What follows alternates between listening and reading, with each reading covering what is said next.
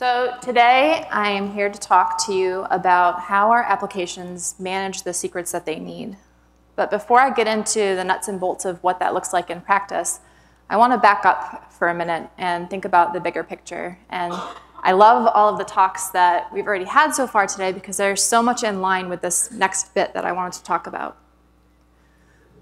So we've all seen in the last decade some big changes to how we create and manage and deploy applications. The advent of some collaborative business practices like DevOps and sort of an explosion of tooling has made it so that we're able to move faster and deliver business value faster than ever before. It's been great for software engineering teams and for tech companies, and we've probably all heard the adage that every company is now really a tech company. When I mentioned an explosion of tooling, we've seen slides like this in other presentations this morning. This is just another version of the same thing. There's a lot of tools out there. They do really help us to go faster. You probably recognize most of the products on this slide. You might even feel like I've missed some. And certainly there seems like there's new ones coming out every day. With all of these new tools, we find that there are additional risks that we need to mitigate to protect our systems and especially our customers' data. These modern pipelines that we're using allow us to improve our flow and velocity and get new code rapidly built, tested, and deployed, but they're not always built for security. And in that way, the threat models and the vulnerabilities that we need to address expand.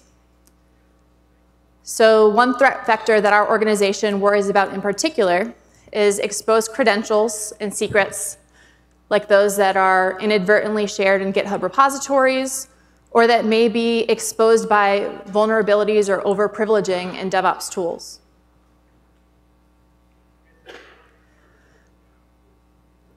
Related to this, we've come up with this concept of a security island. So when you have all of these DevOps tools, each of them have their own security mechanisms for access control and audit and compliance, and there's nothing that can tie them all together. We call that a security island. So a security island is a tool or a platform that comes built in with its own security components, but these components are isolated and don't facilitate easily making them interoperable or having a centralized way to manage them. When you're dealing with security islands, you don't have centralized audit. You don't have centralized access control or administration. If you need to delegate authority, sometimes it's easy enough to delegate authority to govern a certain subsystem, but to govern a subcomponent of a subsystem can get to be inordinately complicated. The tools have inconsistent maturity levels, so some have some really advanced security features, and some really are just starting out implementing their security features. It's difficult to manage at scale when you've got a multi-cloud environment that's using a variety of tool chains. It's hard to get a clear picture of what's even happening, never mind as you scale up your architecture. And it's difficult to map your landscape as a whole. In addition to these security islands that come with all of these tool chains, you can also have engineering teams that become security islands of their own. So if you make security too hard or too complicated, then teams often choose their own security tools and processes that are outside of official policies. And usually this is just referred to as shadow IT, but it's the same sort of idea. So with all that being said, how do we begin to move past these security islands and get to a place where we have centralized governance of the security systems that we have in our architectures? At CyberArk, we want to enable you to build what we call a continent of trust. A continent of trust allows you to get away from security islands and instead weave the tools that you have together to build a centralized system for management that's connected with your established systems of trust. The truth is that we're not going to get away from having suites of disparate tools, but we can start to improve our experience of managing them by finding tools that let us tie them all together. When you build a continent of trust, You benefit from having centralized audit, access control, centralized administration. You have a complete overall view of your security landscape. It's easier to delegate authority to administer subcomponents even within individual tools. And it's more manageable at scale. So far, I've been talking really generally about security and all of these different tools, but CyberArk is an expert in privileged access management. And so sort of from here on, I'd like to pivot a little bit and focus in particular on that one specific area of security. If you're talking about application privilege management, a continent of trust should enable you to define your complete infrastructure, including the humans that will be accessing the tools and the machines. You should be able to declare exactly which people or applications can access which resources. You should be able to audit all of the connections that are made. And ideally, you should be able to monitor for unusual behavior so you can catch it when something is happening that's unexpected. That's sort of a high-level view of it, but in practice, what does this mean? So if we have a system for centrally managing application privilege management, ideally that system will let us bootstrap the machine identity across our tools. So no matter which tool is using, no matter which tool we're using, we should be able to have an easy way to give that tool an identity. We would like to get our appropriately privileged apps authenticated with the resources that they need as easily as possible. We want a centralized way of managing access control. And we want to ideally do it in such a way that it reduces complications for developers so that the need for shadow IT is reduced. So let's talk about some common patterns that we and our customers have seen for managing enterprise application privilege management. The first sort of set of ideas that I'd like to talk about are around machine identity. Sometimes this is referred to as service identity or workload identity. I think the language around it is still evolving. But basically, the idea is similar to human identity. We're all comfortable with the idea of human identity. We have usernames for our accounts, email addresses, driver's licenses, and even biometric data now that we can use to identify ourselves. Machines have similar data that can be used to identify them. And so how do we leverage that? The first model that I'd like to talk about is something we call an identity factory. So if I am an application that wants to connect to a service and I need an identity that that service recognizes, one way to do that is to automatically deploy the application with a token on it that it can give to the service in order to be granted an identity in that service. This is a pretty simple model. It's one that we've used for a long time, but it does suffer from the secret zero problem in that the token must be supplied to the machine at startup. You can do that with automation tools, but it's still something that you have to deal with. The next model that I'd like to talk about is the service broker model. This model is something that's used pretty widely in Cloud Foundry, and it's gaining an adoption in Kubernetes and OpenShift as well. In the service broker model, you have a service broker that sits between your application and the service that it needs to authenticate to. When the application wants to connect to the service, it first can request an identity via the service broker. The one thing about this model that I've personally found to be less desirable is that it makes it really easy to automate identity or authentication, but it's harder to make it easy to automate authorization. So there's a secondary step to authorize the application to access resources in the service that isn't well handled by the model. In the PKI as a service model, there's a central certificate authority that every time a new application comes up, it automatically injects a certificate that includes the identity of the application. So this is something that we're seeing become a lot more common with the advent of tools like Istio and the SPIFFE standard that's also being implemented by Spire. It is a model that we use for our Conjur service in Kubernetes. And Cloud Foundry, additionally, is now automatically deploying instance identity certificates to each application instance that's spun up. So as more sophisticated tools adopt this model, it's really going to become easier and easier to have secure service-to-service authentication.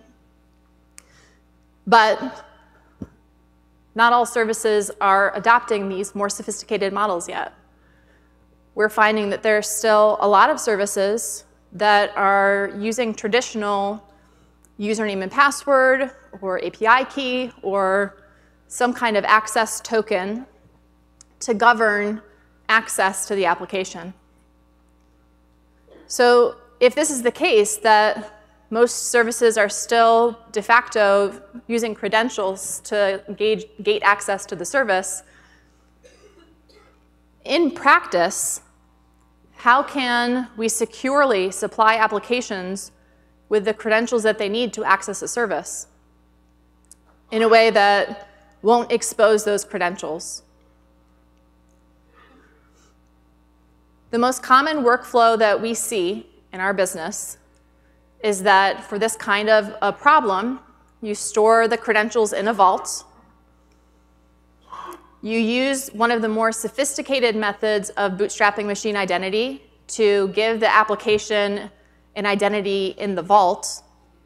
And then the application communicates with the vault to retrieve the credentials that it needs and uses those to connect to the service that it needs to connect to. So in the next section, I'm going to focus on this even narrower use case of an application using credentials to connect to a service that it needs. And I think I've just now come to the title of my talk. So there's a few different ways that you can do this. On my team at CyberArk, we've been working very hard to find better and easier ways to make this possible, and I'll go into some of the models that we've worked on in the next few slides. So the first is that you can manually modify your application to communicate directly with the Vault API.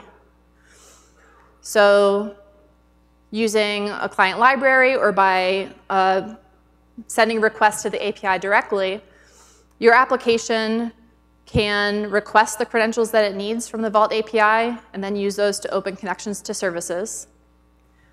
The benefit of this method is that it is very flexible. You can use it in most environments, but it also requires a lot of manual intervention by developers. And the time that developers are spending on implementing these very specific Vault APIs and keeping updated with them is time that they're not directly adding to business value. So this is something that at CyberArk we've viewed as problematic, and we've tried to look for ways to make this a little bit easier. The first model that we have to make this a little bit simpler is a project that we call Summon. It works with many different secret stores. It's extensible, so if your particular beloved secret store isn't supported yet, it's actually very easy to add support for it. And I'd be happy to talk about that at another time. Summon basically implements the Vault API for you so that you just take your application process that you would normally run to start your application, and you wrap it with a command to summon. Before your application starts, Summon communicates with your Vault and retrieves the credentials and injects them into your application's environment at runtime. So your application can still work in a 12-factor way, retrieve its credentials from the environment. They're placed there by Summon. And it's honestly pretty easy to use, and I find that I use it often even on my local machine. If I'm doing development and I need to access a certain credential, I can store it in my OSX keyring and use the summon to deliver that to my process.